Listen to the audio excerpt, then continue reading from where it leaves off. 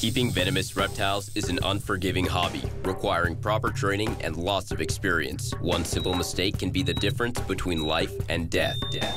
Remember, the most venomous snake in the world is the one that just bit you. There are no venomous snakes with training wheels. Just because you see viperkeeper handle snakes a certain way does not mean you should try it too. Alright, so Miss Arutu, also fondly known as Miss Corkscrew, or the misguided missile. Come on, open.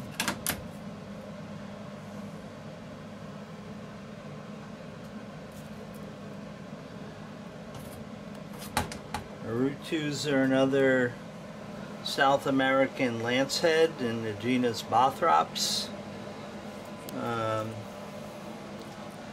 Very potent hemorrhagic venom. Actually, there's one fatality here in the U.S. caused by one of these in a private keeper. So we will let her do her thing.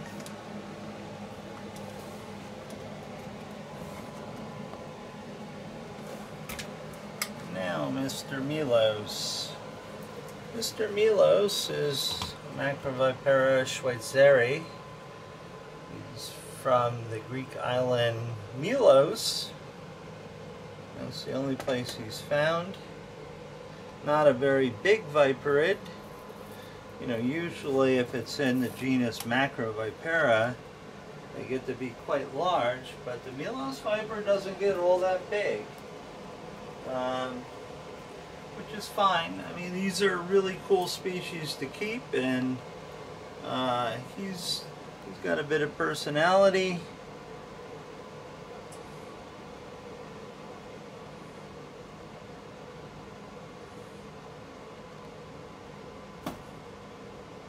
And gets the job done.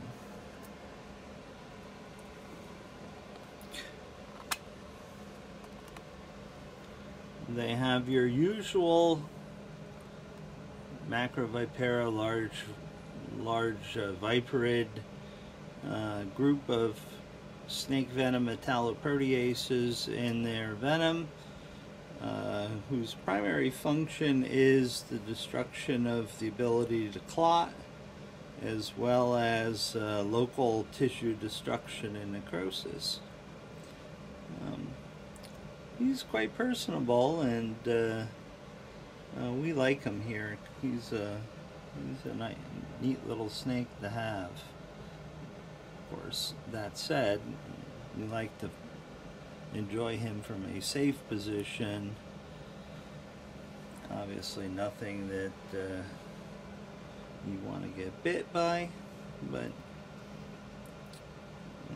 for having a very interesting little species of snake, he definitely fits that bill.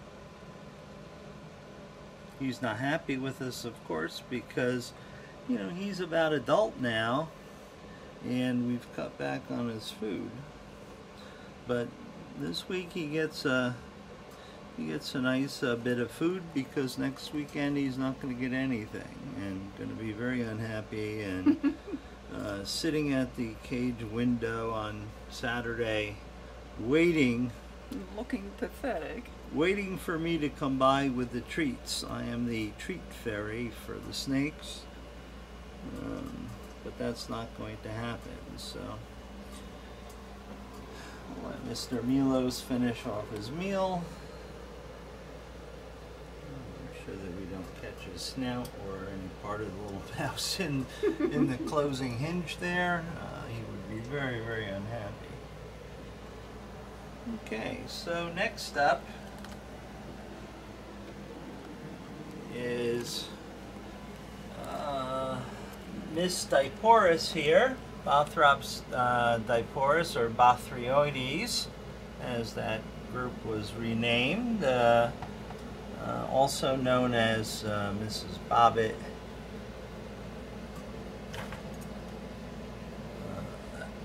Another large brown lancehead from South America.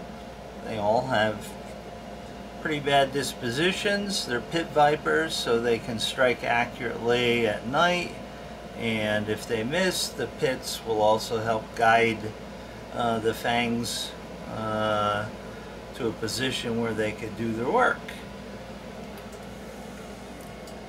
She's produced some babies for me, but you know, I've had her since probably 2007, 2008, so she's getting up there, but she's a good old girl.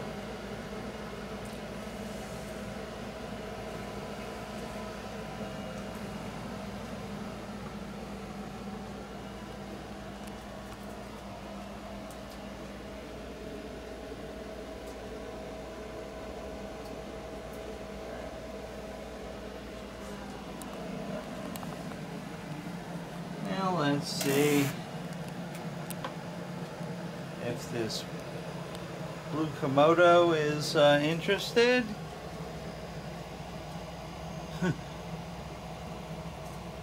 Yeah, some of these snakes, the only time we see them is when they pop their head out to grab a mouse. Yeah, exactly. You know, like Thumper here is a Trimesaurus panaceus, another Asian tree viper, and we almost never see them.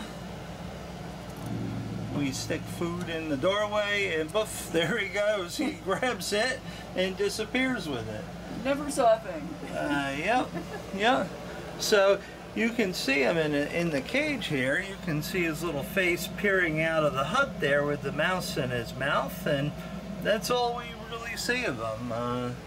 You know, these snakes get terribly butthurt if you disturb them, so why do I want to disturb the snake and make it upset so it goes off feed and stress it?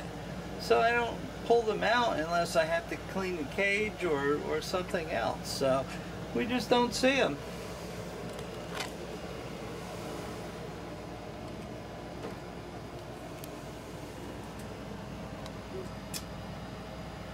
Yes, this guy is a reluctant feeder.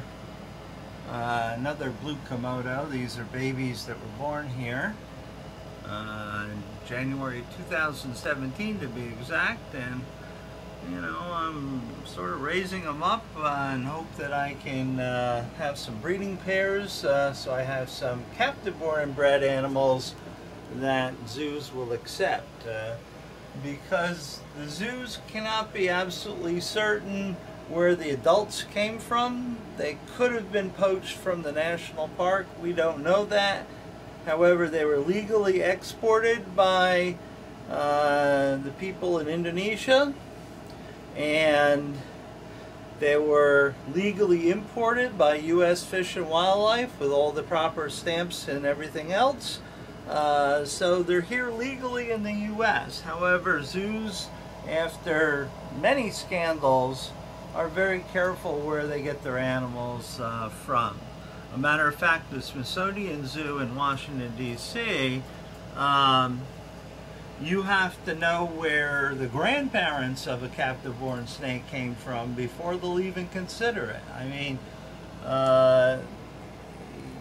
you know, a snake like Elvis, whose lineage goes back 3 or 4 generations at the Kentucky Reptile Zoo, they may not even take him if he was for offer. So they're very, very picky. They usually only get their snakes from confiscations, and then I guess they waive the rules.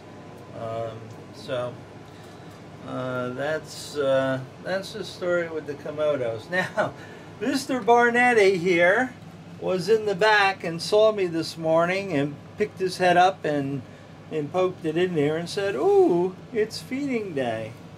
Would you like this, Mr. Barnetti?" Mr. Barnetti is another South American lancehead, Bothrops barnetti. Very lovely species. Nice chocolate browns with white highlights along the edges. Your typical Bothrops venom composition, hemorrhagic, cytotoxic. You just don't want it under your skin. End of story. But for a Bothrops, he's a pretty kicked back guy. He's pretty relaxed. He's very shy. Doesn't really like to be bothered, but he's now adjusted to me and comes forward when it's feeding time, so I don't have to stick the tool in the way back there. He has trampled and killed his poor artificial plant there, but you know, I have to get some new plants anyway. That one's fairly old. So we can see Mr. Taipan is quite excited about eating, and it's his turn. So what we're going to do is we're going to open the rodent's mouth, in this case a rat, and extend its tongue so it's easier for Mr. Taipan to find it. Now Mr. Taipan is very tricky to feed because he's a taipan and very excitable. Taipans, even though they've got, you know, very good sensory organs for finding prey, they're sight feeders, and you can't, if they're very excited, you can't move. You have to hold while the animal is focused on the rat. Once it's struck, just like you saw, you drop the rat and you slowly withdraw. The faster you withdraw, the more attention you get from the snake, and the snake will follow you out of the cage at a very high rate of speed, and it's a very frightening event. I've been chased across the big room by Miss Taipan, and I've had Mr. Taipan come out and go from here to about here in less than a heartbeat when I, you know, got him distracted in a different direction and then stopped. So sometimes I wish I had like 6-foot feeding tongs because they're just not long enough. So we're going to do Mr. Forest Cobra next. And this is a downsized rat because he is well nourished and doesn't need such a large amount of food because he's not, he may be active in his cage, but he still doesn't burn a lot of calories. Oh, there we go. You got it? Okay, so at least he retracts. He's like, give me that and get out of here, I'm gonna eat this. He's a good bloke as far as forest cobras go. I've had him since he was a hatchling. His mother was Ugandan and his father was South African. The parents came from the now closed and extinct Fitzsimmons Snake Park.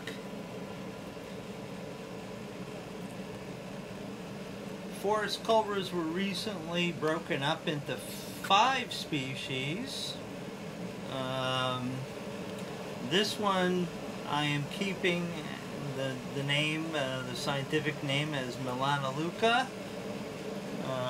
Even though it's a hybrid, I don't know what to call it.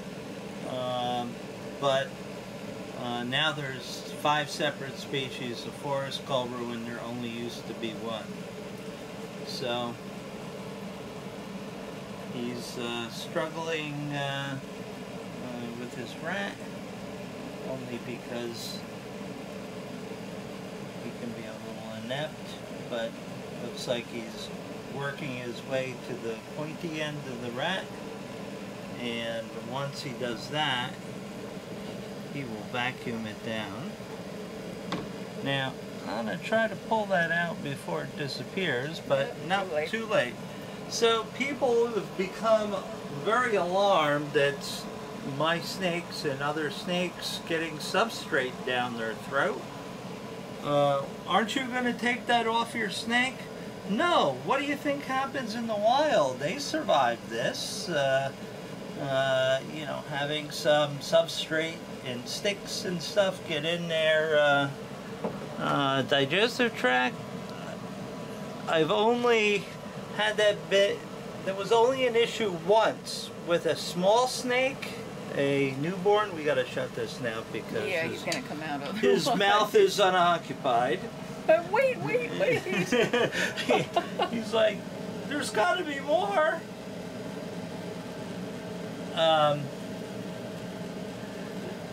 So it was a juvenile snake that I was raising up, and it got stuck, and I could see that it was lodged crossways in its gut.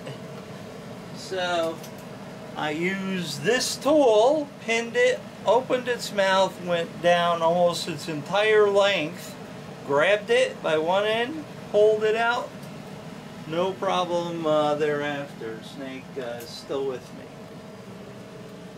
What, dude? That should be plenty of calories for you. I know. You know, they look at me like, oh, please, I'm starving. No, you're not starving, dude. Oh, I see Dad found his. Yep. Again, he's a rat vacuum. Here we have the very excitable Mr. Brown, a pygmy mulga snake from Papua New Guinea.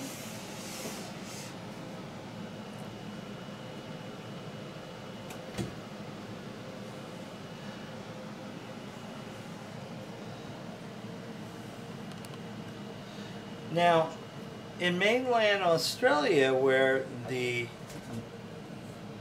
normal mulga snakes are, if I can call them that, if you can imagine something very excitable that looks like Mr. Brown but is almost Elvis size, that is a snake to be very, very wary of.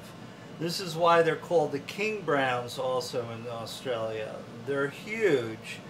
Their venom, like your typical Australian snake, is a cocktail of different components, neurotoxins and cytotoxins. However, the mulga snakes are well known for having a large complement of myotoxins, which breaks down the muscles in your body and causes kidney failure because that released myoglobin, which is what the muscles are made from, gets liberated into your bloodstream and clogs the glomeruli in your kidney, which is the filtering unit that filters your blood and creates urine. So mulga snakes are a force to be reckoned with. They're quite toxic, very fast, and once they bite you, they generally don't let go. Now he's another snake that it's relatively safe to have the door open as long as the mouth is occupied. Yes. These guys, I need to replace their light bulb after everybody's fed in this stack. But they got fed last week, and you know, even though they're looking hopeful and saying, hey, the guy is here that brings food and we smell it, they're going to be disappointed because they're not getting fed this week. They get fed every other week because they don't need it, because they just sort of sit around. The elapids, who have higher metabolisms, get fed something every week, just about. Viperids get fed every other week, a moderate meal, because they sit around most of the time. They're ambush predators. So we're going to shut this right now and let Mr. Brown do his thing, and we're just going to move on. See how twitchy he is. He is a very twitchy snake.